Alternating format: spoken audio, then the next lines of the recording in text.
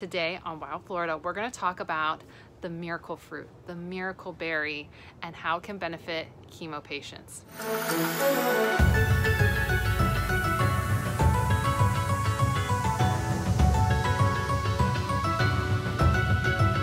Hi, I'm Jacqueline, the Wild Floridian, and welcome to week 20 of the Growing Food is Easy challenge. The challenge where we save money, go local, and save the world one piece of food at a time. If this is your first time joining us and you want to start from the beginning, go ahead and click on this card right here, or you can wait till the end and a card will appear in one of these four corners. Okay, let's get into it. Let's talk about the miracle fruit, also known as the miracle berry, and how it can help chemo patients.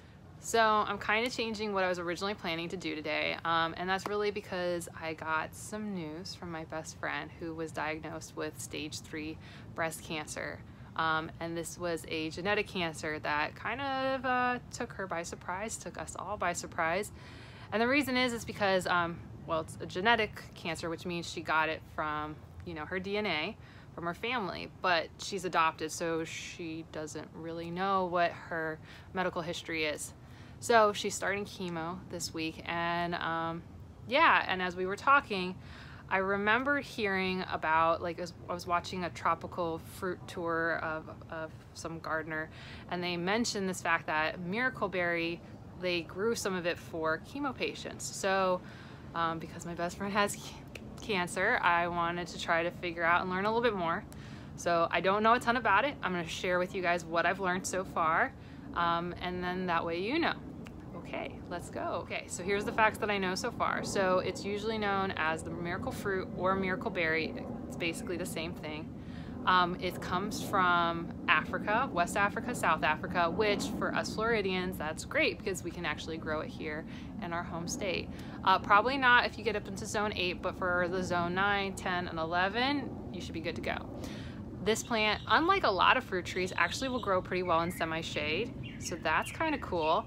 The fruits are berries that are about like an inch long, half an inch long. They're not very big and they're red.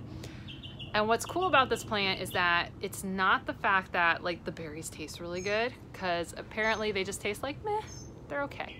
But what's cool is there's a thing called Miraculin, M-I-R-A-C-U-L-I-N, that basically is a chemical component that's part of the fruit that basically it changes the way you taste things. So let's say you get the sourest lemon that you've ever had, and then you eat it and you're like, oh, so sour, so tart, so bitter, right? And then you eat a little miracle berry, and then you wait a couple minutes, you chew, and then that miraculin gets on your tongue, and then you go and have that lemon, it's gonna taste sweet, which is crazy, right? Which is why it's called the miracle fruit or the miracle berry. And so that's really cool. And apparently the more sour or bitter a thing is, the sweeter it tastes after you have it. So that's how it got discovered by, well, the African people, but then later European saw it because they would see the African people eating these super sour, tart, and bitter things. And then later, they're just eating them up, and they're like, how are they doing that? But then they noticed they were chewing these berries right beforehand. So that's kind of neat, right? So yeah. So what does that have to do with cancer patients? Well, here's the thing. So when you go through chemotherapy, about 50% of the patients say that they basically get a very metallic taste in their mouth after chemo. And that's really problematic, right? Chemo is a chemical that's going into your body and it's trying to kill those cancer cells. But the thing is that that metallic taste is going to cause you to lose your appetite.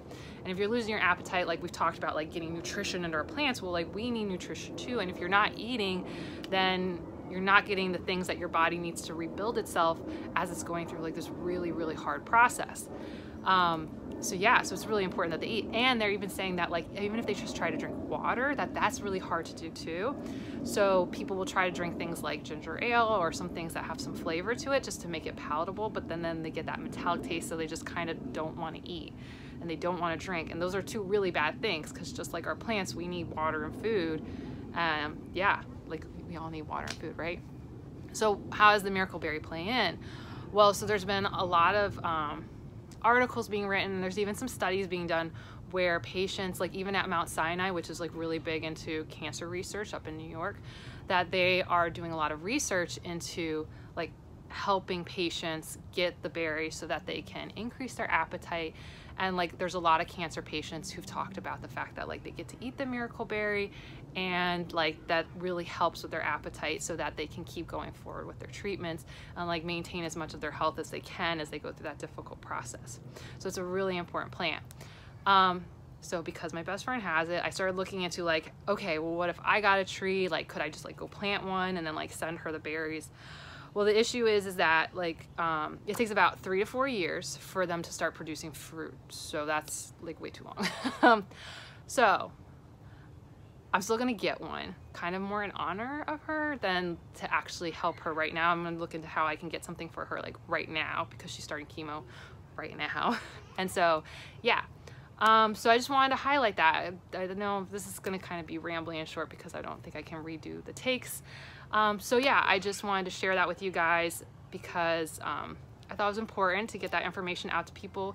So whether you know someone with cancer or you know someone who maybe went through it and you want to honor them by growing it, or you just want to like get a tree so that you can go and like help maybe someone in the future, that would be like a really, really great plant to go and get.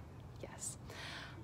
So yeah, and then one other thing, and the other reason I wanted to do this is because, so she has her own channel, it's Shelby Redfield Kilgore, and she shares all about adoption, stories of adoptees, stories of families who've adopted, stories of women who have given away their children. She gives like a lot of perspective all about all the different faces and stories of adoption, whether they go well, they don't go well, and giving from adult children who were adopted to little kids who are adopted, and it really gives a lot of great perspective. And right now she's doing a whole series about, you know, her cancer treatment, how she discovered it, her going through the process right now, and then kind of her unique perspective as an adoptee. So if you're interested, go ahead and click on this card and I will do it again at the end of the video so you can go and check that out. So I really consider, if you want to go and help cancer patients or you want to honor someone in your family who maybe had it, that this would be a great plant to add to your garden. Okay, so we'll get back into our normal stuff next week. Probably do companion planting. Yeah, because just like, you know, companions, like best friends, like me and my buddy Shelby. So if you want to make sure you don't miss that, go ahead and like, subscribe, and ring that bell for notification. New videos each week on Tuesday and Friday, and sometimes a bonus one on Sunday. And to check out her series, go ahead and click this right here, or you can check out one of these other series, and YouTube thinks you like this one. All right, I'll see you soon. Bye.